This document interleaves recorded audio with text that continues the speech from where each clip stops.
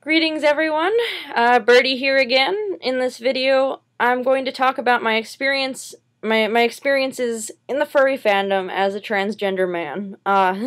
This will include some transphobic language and discussion of genitalia, so if that's triggering for you, you may want to miss out on this one. Now, I'm going to start this off by saying this is not representative of the furry fandom as a whole, just by personal experience. For whatever it's worth, I tend to talk to some of the weirder ones, so there's that. I mentioned in a previous video that the furry fandom is very LGBT friendly. There's a decent amount of diversity in orientation, gender identity, gender expression, and lifestyle, and it tends to be reflected in the art produced by the fandom. Now, that said, I was a bit taken aback when, upon learning that I was transgender, a well-meaning furry exclaimed, "Oh, so you're a real-life cunt boy!"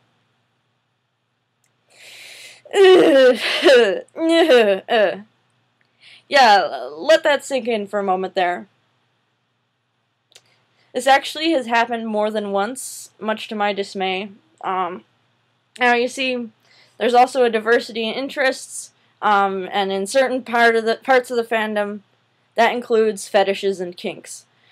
I'm not saying that it's anywhere near the majority of the fandom, but there are quite a number of fetish communities that have representation in the furry fandom. And despite the large LGBT community, as in any other group of people, ignorance of trans issues is a major issue in the fandom. Now, the term cunt boy, alternatively C-boy or vagentleman, is a term used to refer to a male character with a vagina. Now, the word is not used exclusively in the furry fandom, but that's the context I've personally encountered it in. So, most of the time it is not used to refer to transgender characters, but to magical intersex characters. Usually the characters are stated to have been born like that, and naturally developed with otherwise male bodies, or they may have acquired their equipment through magic later in life. Sometimes these characters can magically change their sex on a whim, and those usually have 2 or more regular forms. There's also a male-to-female equivalent, but I'm not here to talk about that one. I don't feel qualified. Most often these characters belong to cisgender males, and very occasionally people who are male-to-female transgender. Some people like it as a fetish thing, and some people just like the concept for one reason or another. There is a very popular C-boy character in the fandom whose creator chose that form because he felt that breasts and penises are the most sexualized human body parts in the fandom, and I guess in general, so he made a character that had neither of those things. So, some female-to-male guys self-identify as C-boys, but I have no idea what percentage that comprises, and I am not among them. Personally, I think it's interesting as a fantasy concept, but the term is in very bad taste, and I worry that it promotes the fetishization of actual transgender people. The furries that used the term to refer to me were familiar with the fantasy concept, but had little or no experience with the actual transgender community. Of course, I explained to them that the term is offensive and why it's offensive, and that they shouldn't use the word to refer to real people unless those people actually actively ask that they do so.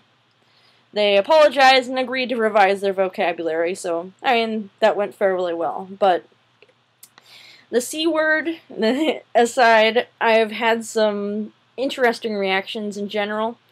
This is probably because I talk to a number of people who are very open about their sexuality and their kinks, and probably not things that are exclusive to the furry fandom, I'm pretty sure, and it's like, stuff like, "Oh man, you're so lucky," and I think this is probably the most uncomfortable one I got. "Can we trade? I have an empreg fetish." It's like, oh my god.